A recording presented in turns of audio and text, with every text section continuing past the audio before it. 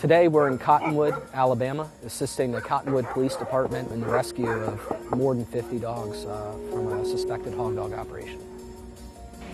Well, right now on the property we have a lot of dogs that are extremely emaciated. You have anything ranging from puppies to adult dogs. We're noticing a lot of medical challenges here, and with the weather that's been going on, it's ideal that we get these dogs removed from here as soon as possible and into some medical care. It just looks like they really need our help. I don't know if you can hear his breathing, but poor guy. He's definitely in distress. You can feel his breathing is very raspy. He's old, and so we're going to get him taken care of right now.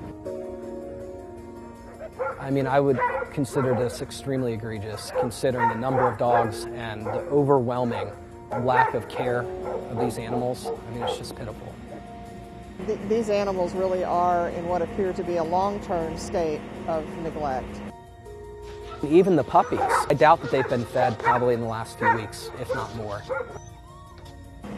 We saw what appeared to be 6 or 7 of these dogs that are using that car as a primary means of shelter.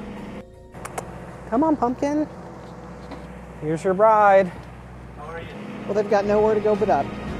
I think that by the end of today, they will be in direct contact with humans whose priority is to make them feel safe, to make them feel comfortable.